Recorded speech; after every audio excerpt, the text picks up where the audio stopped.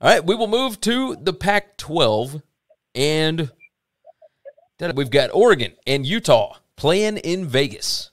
Now, this is going to be a lot of fun. I do think this was a whipping the last time that they played. 38-7, Utah won in Salt Lake City just 2 weeks ago.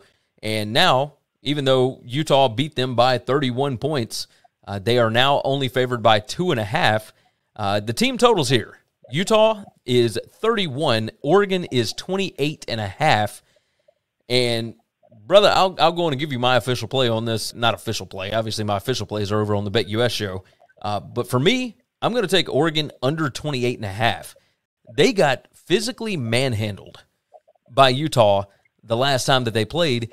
And even though there is something to playing in Salt Lake City, I cannot see Oregon finding a way to score more than 4 touchdowns in a game like this unless they were to get turnovers, and Utah has not turned the football over in like 6 weeks. So I don't see how they're getting a bunch of guys back though, right? Oregon is. They're getting some guys back, but I don't think they're not going to get C.J. Verdell back. They're not going to be able to run the ball that easily against Utah's defensive line. Utah's defensive line is awesome. So that's right. I would go under on both of these. I go under on both of them. Yeah, okay. I would 100% go under on both. So would that mean going under the total of 58? Oh, obviously on the game, yeah. All right. Well, let me go on and put that one down then, as opposed to writing both of them down.